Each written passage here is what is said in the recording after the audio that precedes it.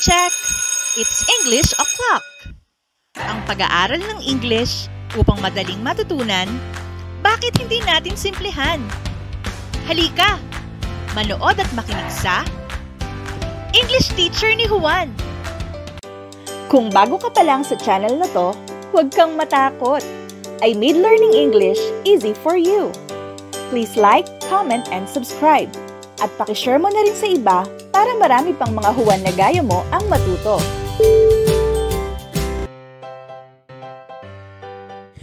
Hi! Huling lesson na for this school year. Nakatuto ka pa ba? Excited ka ng magbakasyon, hindi ba? Pero syempre, bago yan, panoorin mo muna at pag-aralan ang ituturo ko sa video na ito. In this video, we will be talking about how to deliver a self-composed speech. Let's start!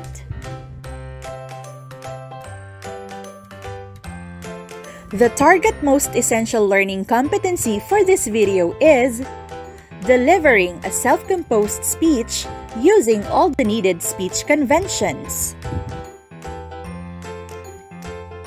Madalas ba na speechless ka kapag kailangan mong magsalita at mag-recite sa klase?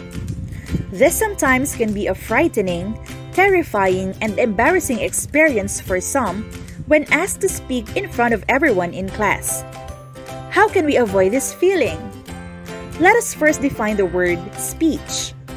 What is the meaning of speech? Speech is communication through talking or a talk given to an audience. It is the ability to express one's thoughts and emotions by speech sounds and gestures. So, to avoid feeling nervous in delivering a speech in front of an audience, you have to be prepared. What are the things that you need to prepare to ensure that you have a successful speech? As often as possible, high school students like you should embrace challenges, and public speaking is an excellent way to do just that. Giving a speech in class forces you out of your comfort zone, especially if you must take a stand on a social issue. Totoong nakakakaba, nakaka-conscious at nakakahiya, lalo kapag nagkamali ka. But you definitely can avoid all of this with practice. You learn to face your insecurities, soothe your anxiety, and respond articulately. As a result, you develop resilience, conviction, and eloquence. Thus, the following tips for giving a speech in class can empower students like you. Here are the key tips for preparing a speech. Number 1. Organize your speech. Organizing speeches serves two important functions. First, organization helps improve clarity of thought in a systematic way. Second, organization increases the likelihood that the speech will be effective. Number 2. Get to the point. Every speech must have a general and specific purpose. A general purpose is to inform, persuade, entertain, or inspire. A specific purpose is what you want the audience to do after listening to your speech. Remember the time you graduated in elementary? May guest speaker na invited, hindi ba? The main purpose of guests giving speeches during graduation is to inspire the newly graduates to study harder and to achieve more in life. Number 3. Use short words and short sentences. People find short words and short sentences easier to understand, especially when spoken. Short words can carry more force in a statement. Ika nga, the simpler, the better. It will also make your speech easier to understand. Number 4. Persuade with power. The ability to convince, to get other people to understand, accept, and act upon your ideas is a valuable skill. Use logic and emotion in your appeal, and you may add any appropriate humor to your presentation. Dapat may emotion para kapani-paniwala at hindi boring ang presentation. Audiences are unlikely to understand disorganized speeches and even less likely to think that disorganized speakers are reliable or credible. Speeches are organized into three main parts: introduction, body, and conclusion. Structure of speech. Basically, the speech structure is composed of three main parts: introduction, body, and conclusion. Its format is to be followed for a smooth flow of information.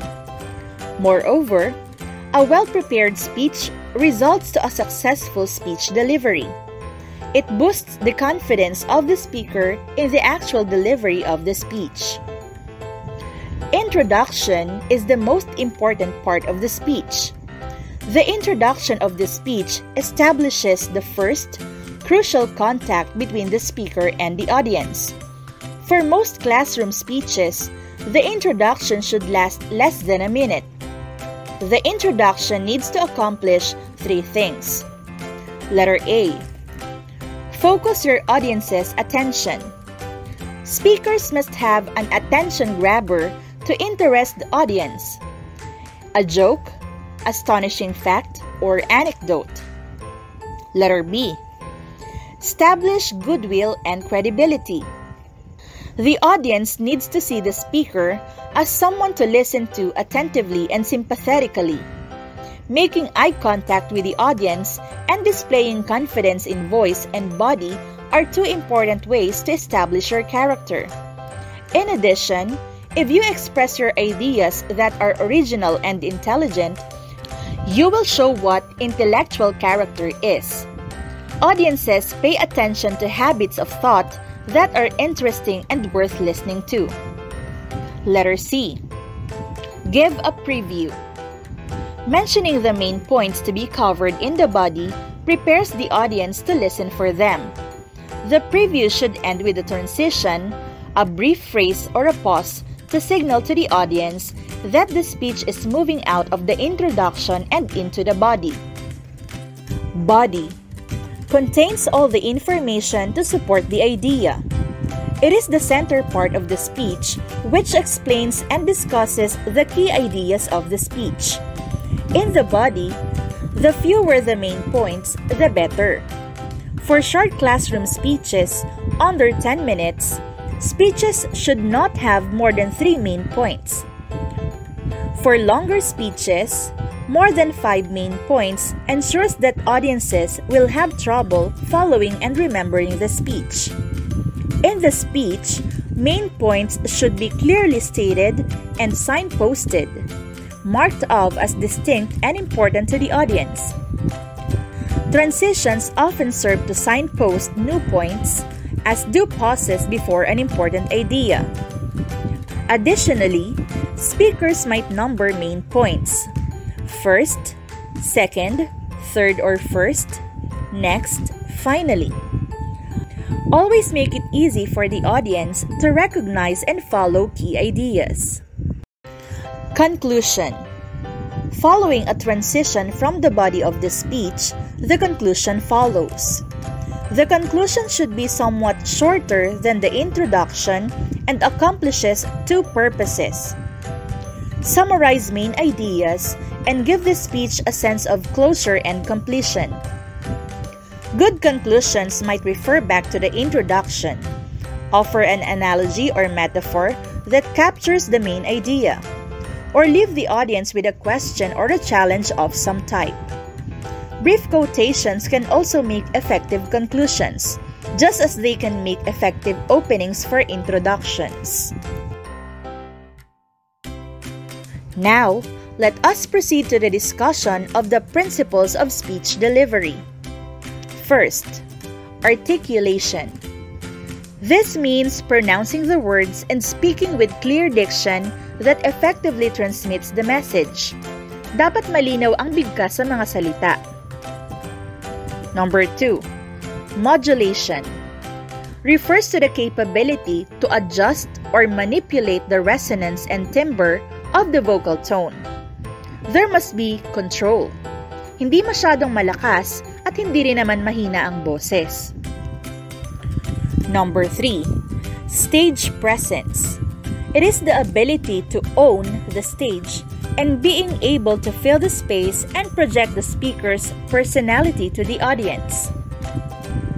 Number 4. Facial expression, gestures, and movements. They build connections with audience and help emphasize your points. They convey your feelings as a speaker and add drama to your speech. Number 5. Audience rapport. It is the trust and connection that speaker creates with his or her audience. You should show that you are comfortable on stage so that the audience will be comfortable seeing you and listening to you as well. Kailangan mong tandaan ang mga ito para hindi maging boring ang presentation mo. Nakakahiya kung wala silang maintindihan sa speech mo dahil nakatulog sila sa sobrang pagkabagot, hindi ba? Now, let us proceed to the types of speeches according to delivery. Number 1. Manuscript. Delivers this type of speech in a word-for-word manner. Advantages. It delivers directly the exact repetition of original words from its written form. It is useful when a message needs to be delivered in precise words. Disadvantage. It is typically an uninteresting way to present.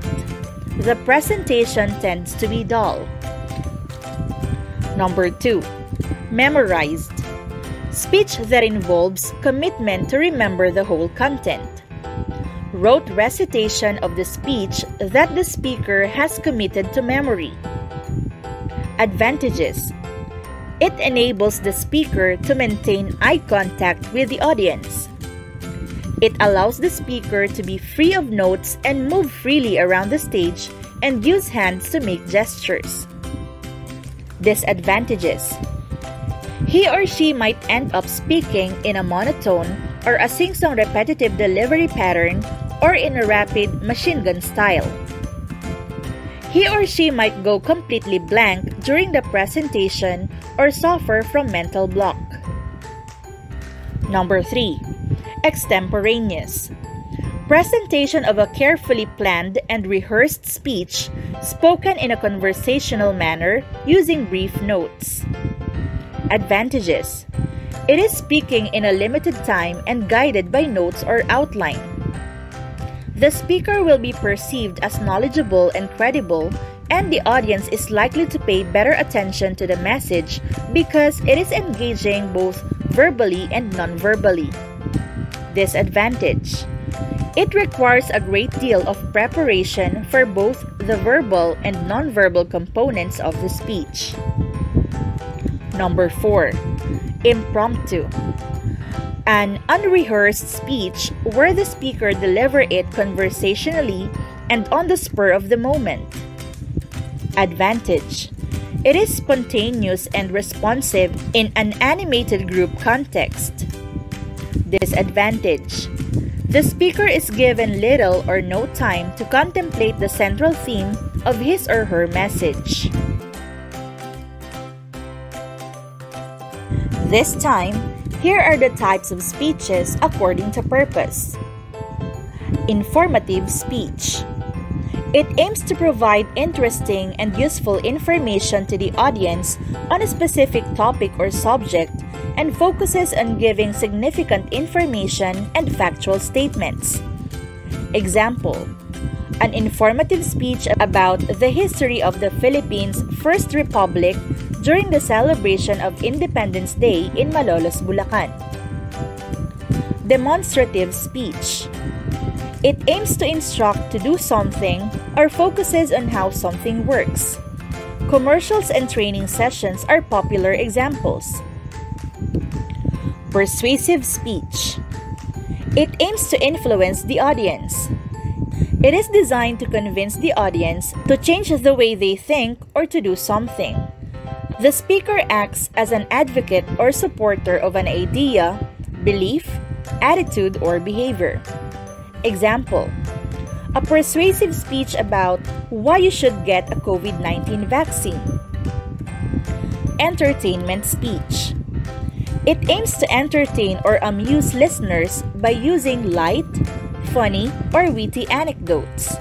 It provides pleasure and enjoyment that makes the audience laugh. Now that you know the definition of the word speech, and we discussed some tips for preparing a speech, enumerate the three structure of speech, and discuss the principles, types according to delivery and according to purpose, you are now ready to compose and deliver your own speech in front of an audience. Good luck!